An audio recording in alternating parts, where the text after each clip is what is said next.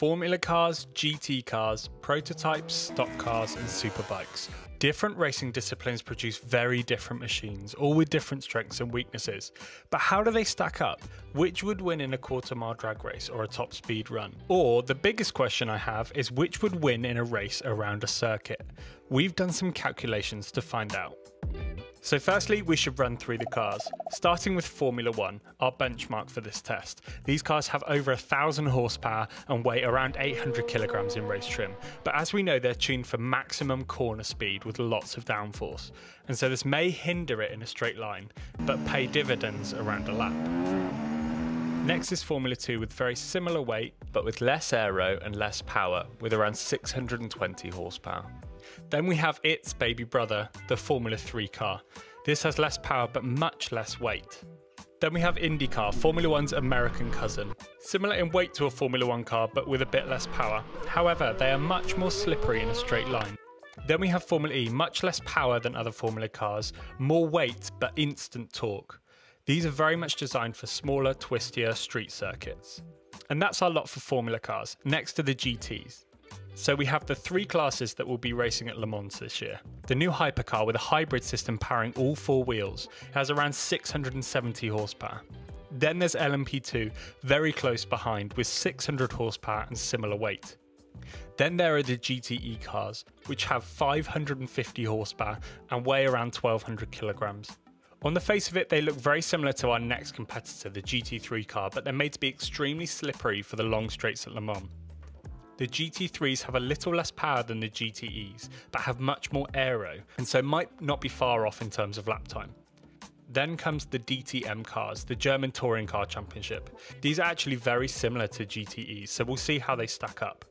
Then we have NASCAR, which are obviously designed with ovals in mind, but are racing on many more road circuits in recent years. And then finally we have MotoGP. They have incredible power to weight ratios, but may lose out around the corners as there's much less rubber on the road when compared to a race car. And the first test is a 0 to 100 kilometers an hour. It wraps up the car's traction, power, torque and weight all in one test.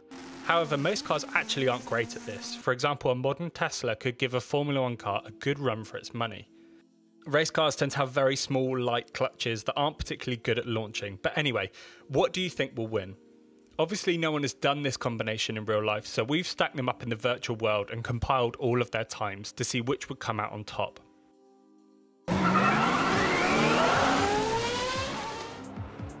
The winner is actually pretty surprising. The fastest is the hypercar.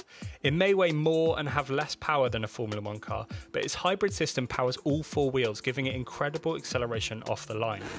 And another key factor is power to weight, and this is why you see the MotoGP bike doing well. It doesn't get a great start due to reduced traction, but it does have a better power to weight ratio than anything else here. So once the traction is down, nearly 1,200 horsepower per tonne powers it to actually beat the Formula 1 car. Now, powerful bikes do tend to be really hard to launch, but once they're off the line, the acceleration is incredible. The Formula E car does really well in this test, beating many cars with much more horsepower, but that instant torque from the electric motor must make up for it. The gaps between the rest of the pack is actually really close, with the GT3 and the NASCAR bringing up the rear, as they have significantly more weight than the others in this test. For me, the most surprising is the hypercar. You would expect the power and reduced weight of the Formula 1 car to give it the edge, but this initial acceleration is what the hypercars are best at. Up to 200 kilometers an hour, the hypercars have the advantage in a one-on-one race. But if we let them carry on, this is where the power to weight is less of an issue, and the aerodynamic drag versus power becomes a bigger part of the test. This is where the F1 car really takes over. You can see that the extra power helps it claw back the time and accelerate up to a top speed of 360 kilometers an hour, where the hypercar falls short at 335. But if we let all of the others reach their top speeds, there are some interesting results.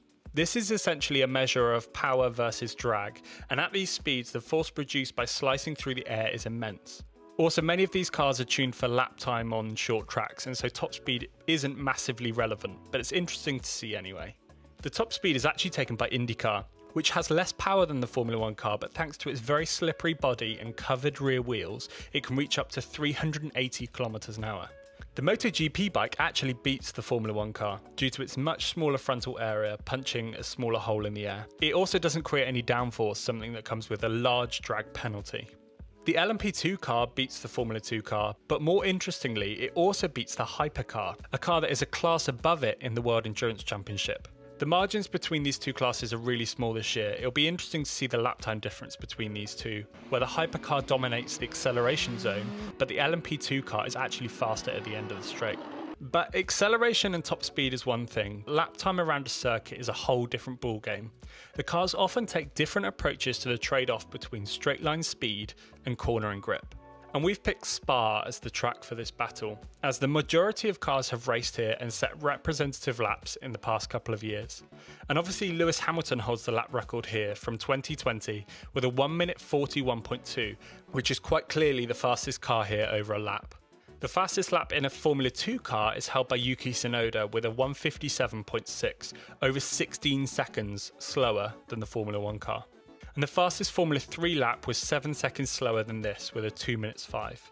We also know all of the WEC times from the 6 hours of Spa this year, so let's add them in there too.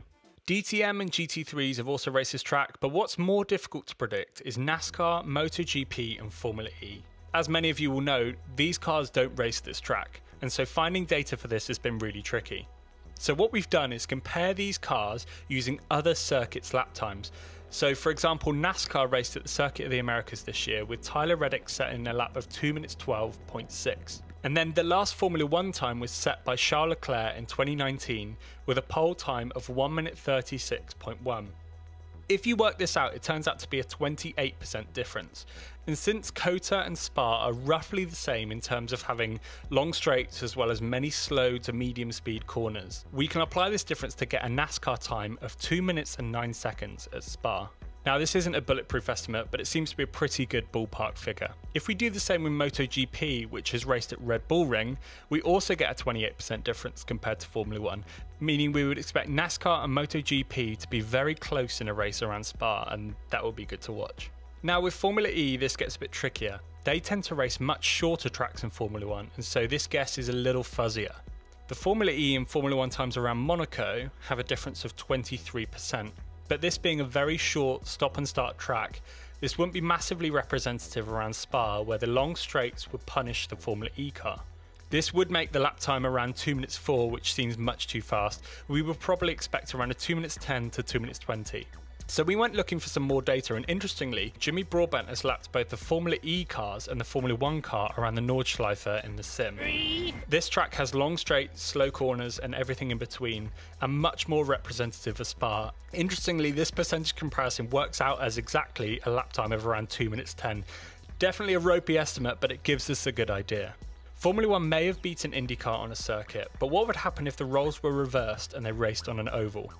Click here to find out. Thank you very much for watching, and we will catch you in the next one.